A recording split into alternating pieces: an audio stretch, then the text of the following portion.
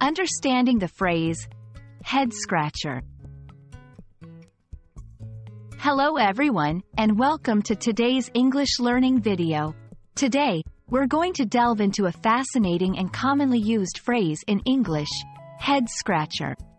This phrase is often used in everyday conversation, and understanding its meaning and usage can greatly enrich your English vocabulary. So, let's get started. Head-scratcher refers to something that is baffling, perplexing, or difficult to understand. Imagine a situation where you're so puzzled by something that you metaphorically scratch your head in confusion. This physical gesture is where the phrase gets its name. For example, if someone says, "This math problem is a real head-scratcher," it means the problem is very challenging to solve. To better understand head-scratcher, let's look at some examples. 1. In a mystery novel, the detective encountered a head-scratcher when the evidence didn't add up. 2. At work, our team faced a head-scratcher when the project's results were not as expected. 3. In daily life, choosing the right college was a head-scratcher for me.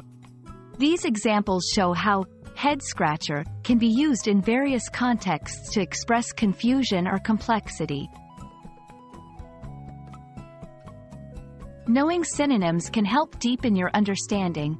Similar phrases include conundrum, puzzle, enigma. Each of these can be used interchangeably with head-scratcher in the right context.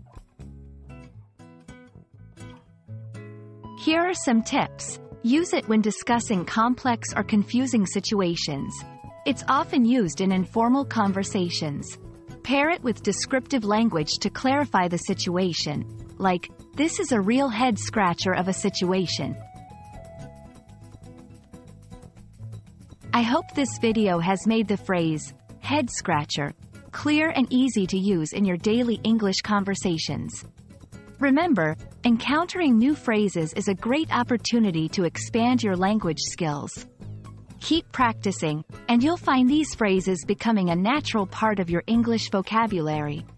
See you in the next video.